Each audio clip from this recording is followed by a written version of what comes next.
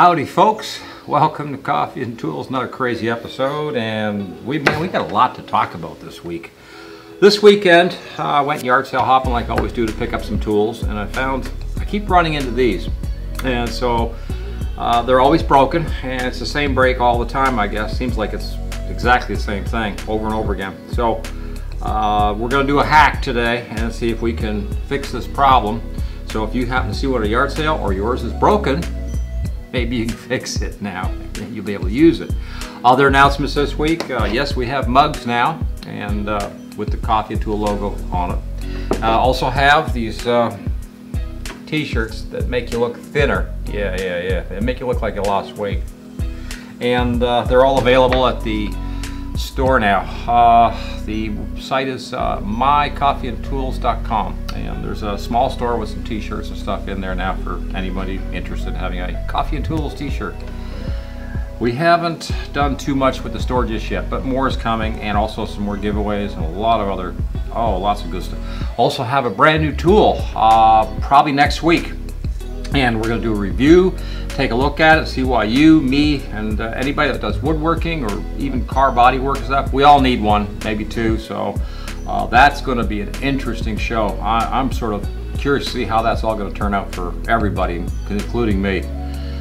This is a situation here with the Ryobi, and it's the same thing over and over again. So I'll show it to you. These collars. This is a 10-foot piece when it's all put together. These collars are plastic, and of course this one here from the trigger up, here's your, I guess we'll call this the male end, this is the female end, and they plug in, and like that, and they tighten the collar up. The problem is these break. Well, not this actually. What actually broke on this one, usually it's the female, this one here is the one I usually see missing or broken. This one had both the female, so I thought, well, that's good, but the male was broken. So I took a look at the idea of making one on a 3D printer and, you know, see if there's any parts available. Really couldn't find anything online, so I thought, well, the next thing to do is time for a hack. So here's where the male end would have been, and it broke off, and it looks like the stop ring and everything is gone with it, because this is what it should look like, is like that. It should have this end on it, and it's totally off. So now at this end, this is where we need to plug in. So I'll just show you quick what that would look like. Is like this, and then you bring this up, and of course the male would be here, and you know, tighten that up. And of course all of this movement and stuff and pressure, whatever, with the chainsaw, it breaks. And so we're going to take the collar off. We're also going to lose this. We're going to take this off as well. And then we're going to sleeve this with pipe and clamps and see if that works. That should do the trick. Plus the pipe we'll use will be a little thicker, so that'll reinforce from here to here, so we don't put so much pressure on this electrical connection that's right here. So the first thing I'm going to have to do, I guess, is drill out these rivets so we can remove this lock ring, because this ring and this piece here are, I guess, there we go. Functionally, these two pieces aren't any good to us anymore. So I'm going to start with a 3/16 drill bit. I'm just going to drill these two rivets out, and we'll see where we get to. Okay, so the first thing we're going to do is take a 3/16 from our one of our drill packs. I've got a bunch of these drill packs around, and I'm going to just use a real basic, cheap Ryobi electric drill. I like to keep these around every once in a while, and I'm not going to clamp it or vise it. There we go. There's the head. Okay, get the other side. It's not even warm yet, so. This is Texas. The weather's outside is hotter than what these are right now, so I don't want the fun police writing me about that. Now, that still leaves us with a lock problem because I haven't got these out, but now I can see what size these are, and it looks like I can go right down through, and it's not really going to be a problem. So. Oops, there we go. There's one. And yep, there's two. And now the collar is now free, loose, gone. And the rivet is destroyed. So now we got the collar off, and like I said, we're going to take this off as well. These are now, just set them aside. Maybe somebody wants those. I don't need them anymore, because I'll show you what I'm going to do. I'll show you the pieces we're going to use to put this together with. So these are the 3 pieces we're going to need. This is 1.25 inches from Lowe's, and this is a pre-cut piece 2 feet long that you can get at Lowe's. I think they're around $3.50, so that's not too bad an expense at this point. But you're also going to need a couple of 2-inch pipe clamps. Again, in the plumbing section at Lowe's, you know, we get these. These cost almost as much as this crazy pipe, I believe. I think they're around $2.50 a piece or something. But they're stainless steel. Ooh, yeah, lasts forever. So now we've got those 2 pieces. Now the first thing I'm going to do is, of course, we'll check this, just make sure. But we're going to take this half of this end. I want it up here for strength, and I want the other half down here for strength. So just going to sleeve it up there like that and make sure it's going to come up to about that. Now, obviously it's loose. So what I'm going to do with a saw is we're going to slice, and I'm going to slice a good 6 inches into this thing at each end so that the pipe clamps can actually squeeze this together, and that way we can grab, the pipe will grab onto this surface. That's going to be tight, and because this is such a, I'll show you this way too, it's a thick piece of pipe, don't kid yourself. This is pretty good heavy. You know, I can't bend or, you know, do anything with this. It's good and strong. So this is going to give me the strength and keep this thing held together. Now, there's one downside to this whole thing. Obviously, once you do that, you are going to have this piece and that connected for the rest of, well, for eternity, unless you take the clamps off and pull it apart or something. But you know yourself, when I store something like this, I already have a pole type cutter, but this is a better one. And when I store this, I store it the whole length up on a rack inside my garage, my work shed, or my tool garden shed at that point. So there's really no big deal, because usually I put this together and it just stays together. There's no reason to, you know, ever separate these pieces afterwards. I understand it's nice because you could take this down and make it small and 3 feet long and store it somewhere, you know, in a tighter package. But I don't need that, and hopefully maybe a lot of you guys don't need it either, in which case we can do something like this.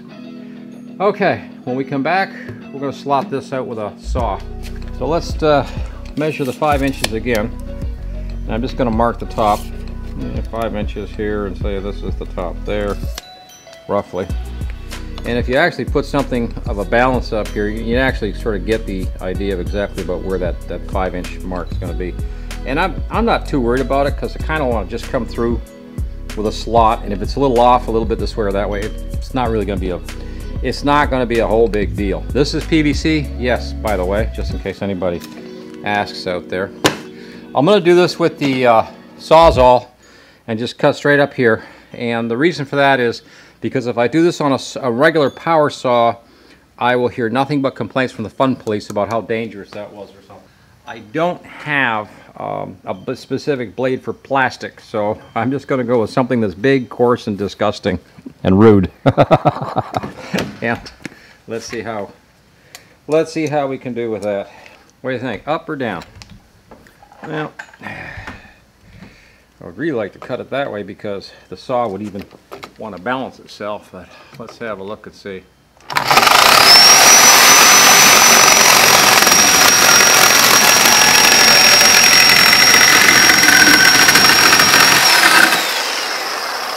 And there we go, we got the squeeze action. Now, before we go any further, we're going to check this with our hands and just make sure that that's going to grab that pole. So let's stick the pole in here for a second on this end and close it up, and nope, it still doesn't do it. So okay, when we come back, I'm gonna have to take more material out, or I'm gonna have to turn this and take some more out so that I've got more ways to grab. So let's turn it, and we'll just make another slice. I might even cut the slice back a little bit because I don't really need that much, but let's see what we can do. Plastic is plastic, right? Yeah.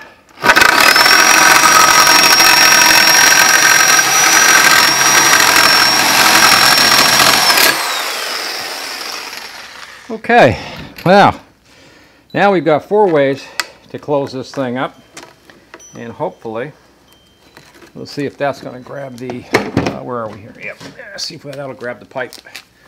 We just need some friction. That's about all we need. All right, we're in there. I grab it. Yep, that's got it. So apparently we're gonna have to cut 4. Cool. All right, and now that we've done all that, you know what we gotta do? Yeah, gotta do the other end. Same thing. Okay. I'm gonna stop here and just cut these, and then when we come back, we'll have four slots, you know, one on each here, and one top and one bottom here. Now that we have our 4 slots cut, and we still got our 2 pipe clamps, we're gonna start this process. Now, where was it? Here's the damaged area. Yeah, so we'll lay this out. And I want about half the pipe, so about half of this up here at this end. So just past this red mark, and we could say, put the pipe clamp on before we do this, and slide her on up to just to pass that a little bit. Okay. Now I'm going to tighten that up, but I'm going to do, I'm going to use my impact gun because it's just faster and easier to do, and it'll grab it. Yeah. So, and I really want this probably down towards the end because I want a good grab on it. So, yeah. There we go. Now, that is solid.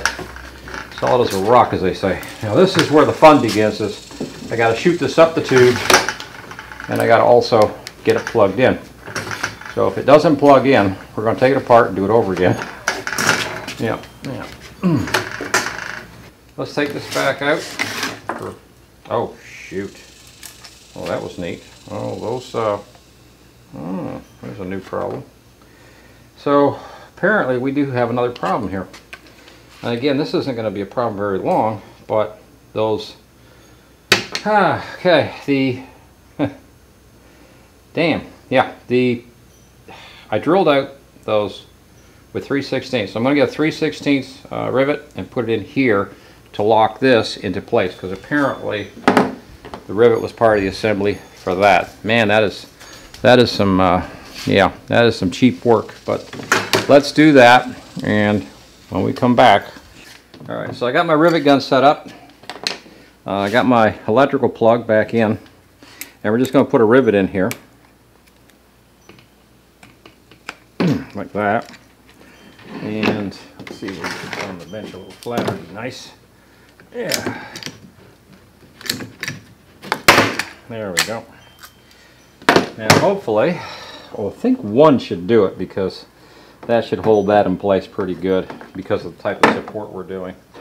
So now we're back to this business with this and this, and now let's see if we can get connected with this long arm without the problems we were having. Yeah. Yep. There we go. Yep, that felt good. Oh yeah, you feel it slide right in. So now we're just going to lock this up. Heck, if this don't work, we'll just take it all apart, right? But, I think this will be the trick. Okay, and that's tightened at that end now. So now this whole thing is technically one piece. Hoo-ha! Yeah. And then all we got to do is screw the other end on. And I'll stand out here in the driveway somewhere. You know, I'll move you guys back a little bit. Yeah, like I said, it's 10 feet long when it's all together, so it's a long assembly. And there we go there, and put this together real quick. And hopefully we've got a 10-foot, yep, 10-foot chainsaw here. Now let's see if we can get her.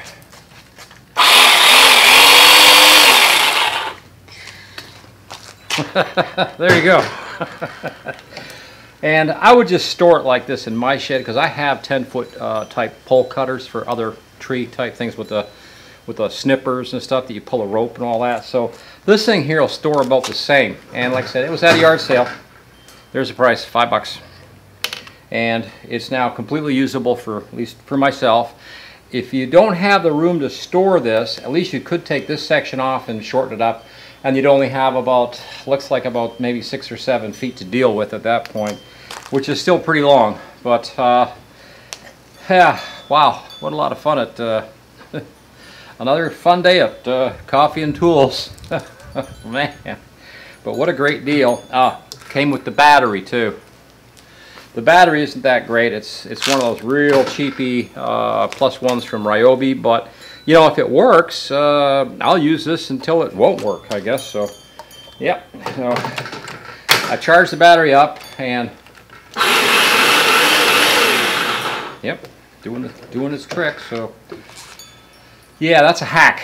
That's a tool hack. That's a shame. I really didn't want to approach this project this way, but cost-wise, we've got about $3.50 in the pipe. We've got about $2.50 into the stainless steel pipe clamps that are 2-inch. I mention that because 1.25" something like that pipe with an 1.25" clamp will not work. Just write that down. So when you go to like Lowe's or Home Depot or someplace for your clamps, you want something that's 2-inch or smaller, you know, for pipe clamps. And hey, thank you for watching Coffee and Tools. It's been another fun day around here.